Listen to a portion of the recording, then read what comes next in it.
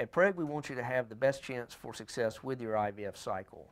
In addition to all the medicines that we give, there are certainly some factors that you can help control that can improve your chances.